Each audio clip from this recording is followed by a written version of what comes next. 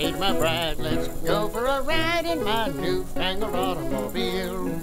This is where we will go. Nobody knows, but it's sure a great way to feel. Behind the wheel of the speed meter steel, it's my newfangled automobile. Hello and welcome to Vintage Car History. I'm Wild Bill. Now, for most of the 20th century and into the 21st, the United States automotive industry has been dominated by three companies: Ford, Chrysler, and General Motors. And for much of this period, General Motors has been the biggest of them. The founders of Ford and Chrysler are well known for the most part, but the man that created General Motors has been, unfortunately, largely forgotten to the American driving public. So let's shed some light on the man that changed how Americans buy cars, Billy Durant.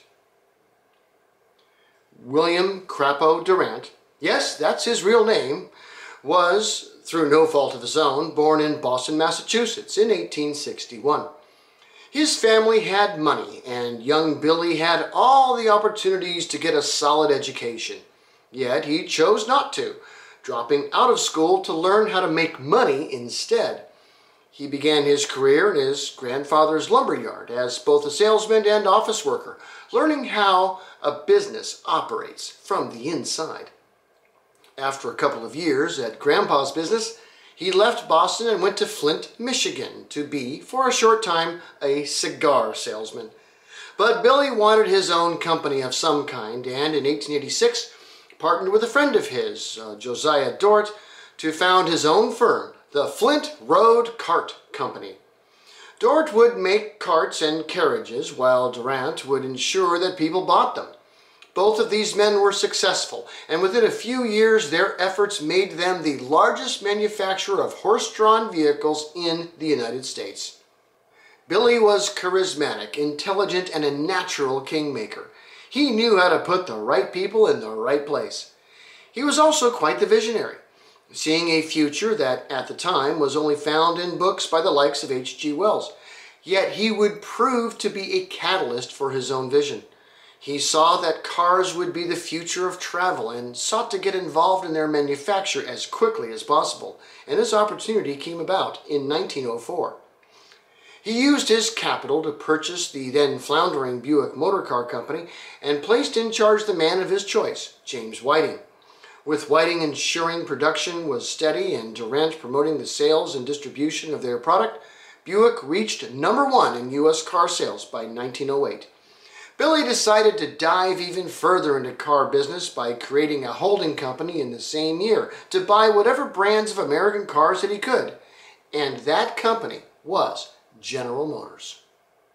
Billy began to buy other car manufacturers with wild abandon.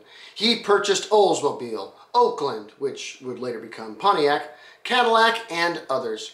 He also wanted to have companies that made parts for cars, and founded or purchased Delco, AC, Fisher, and a whole lot more.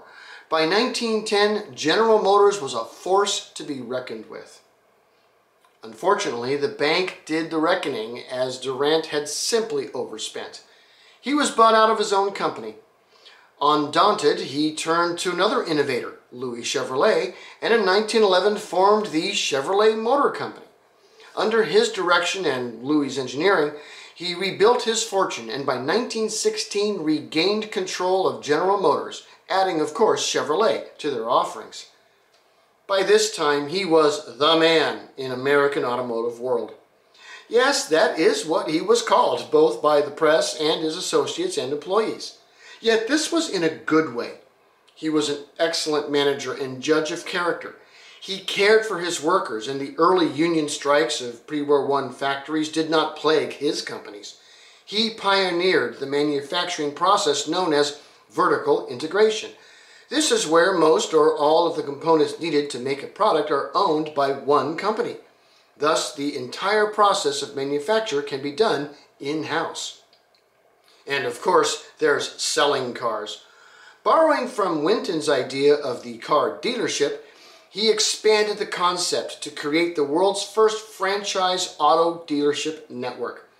Training these dealerships would be handled by Durant personally, and more importantly, how to sell a brand, and thus the cars.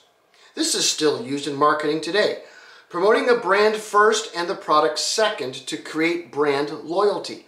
This was Durant's brainchild in the car world.